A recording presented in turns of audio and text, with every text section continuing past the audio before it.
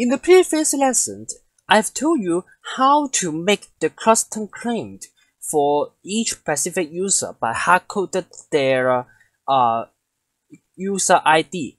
But this time, I will teach you how to do the role checking by using this custom claim. For example, not all the members can go to this page.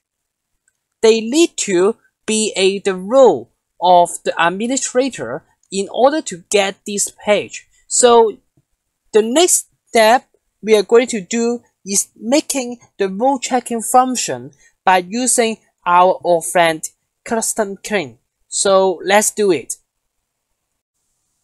Hello everyone, welcome back to our course. I'm so sorry that I'm very busy in this month, so I cannot provide all the tutorials you want to. So, but first of all, I will keep making the tutorial for this course, and let me update the new things to use. So you can see our article card has a missing image source because the source we have using this website have been changed some things.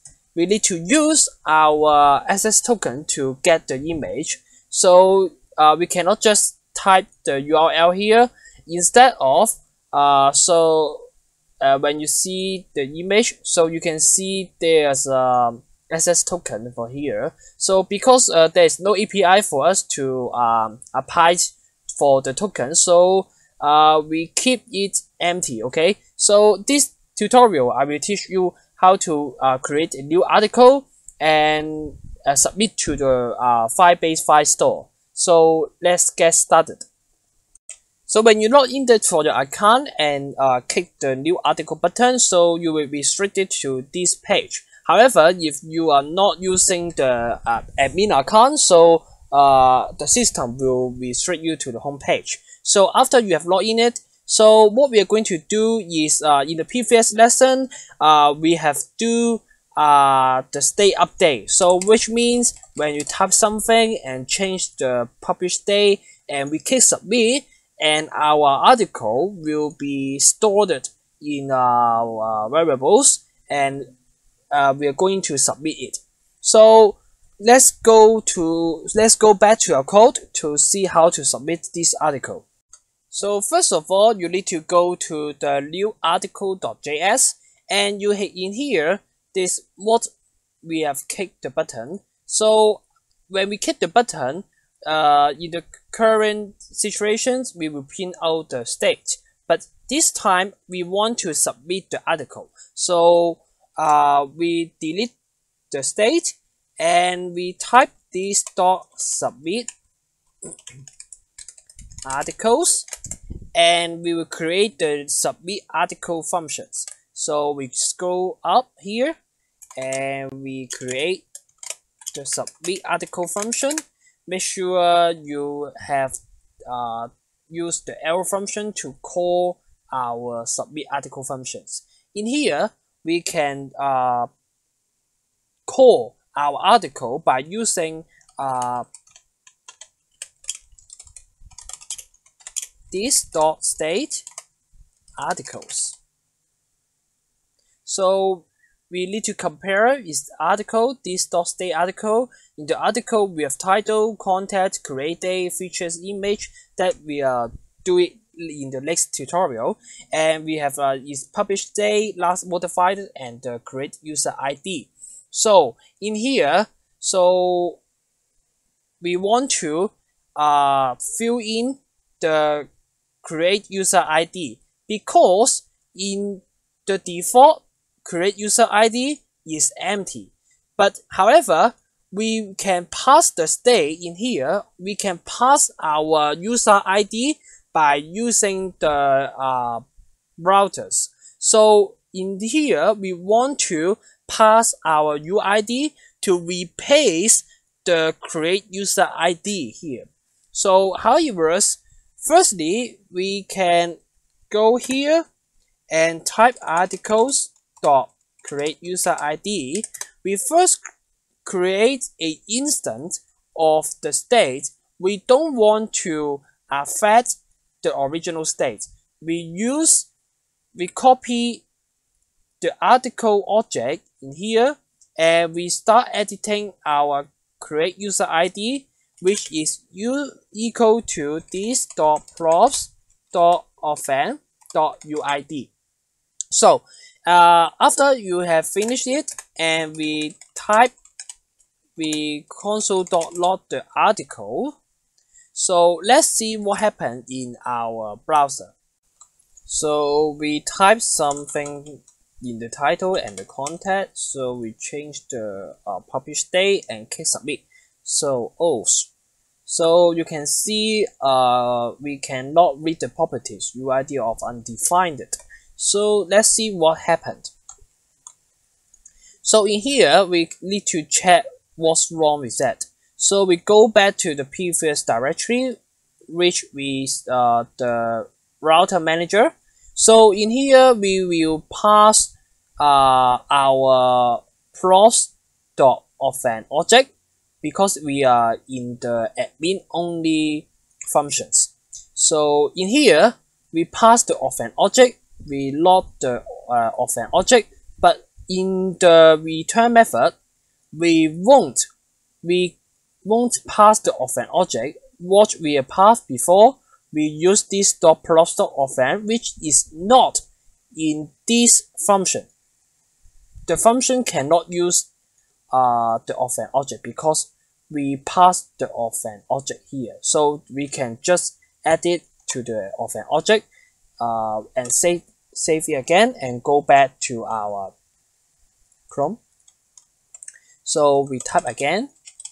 So we change the state, we clean the console and enter. So in here you can see our create user ID is now fixed, and the next step we will push this JSON object to the Firestore.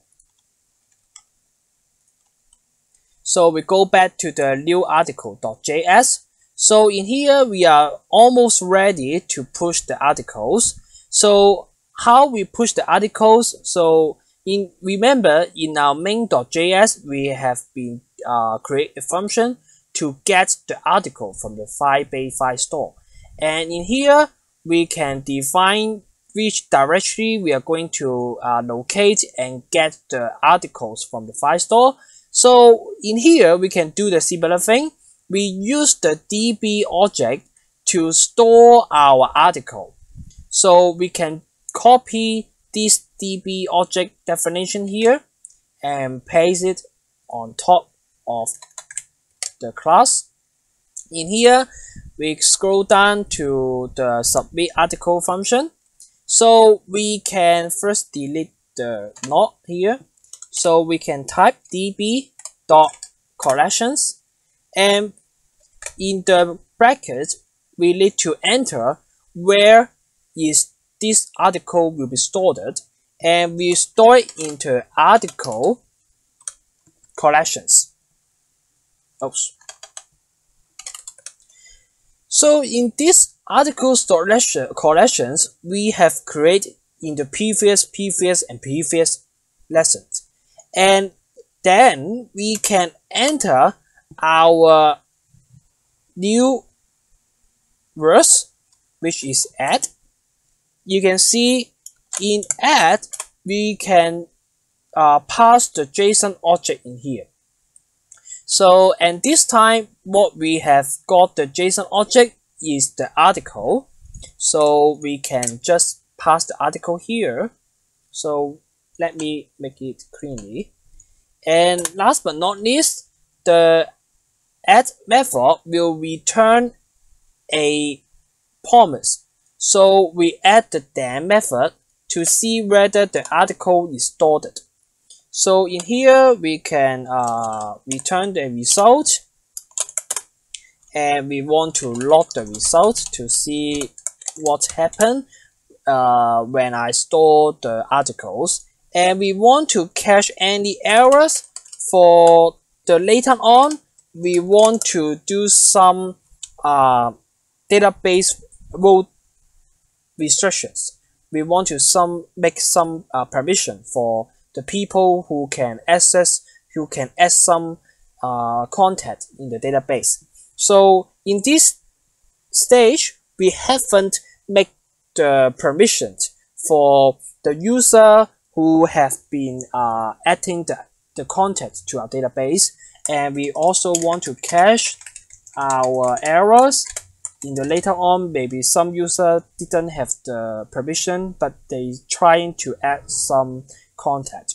Okay, so after we have do these things, so we save it and go back to our Chrome. Okay, at the same time, I would like to open to the Firebase console to see how it updates. So we go back to our app and we type some title. For example, we just enter title and content.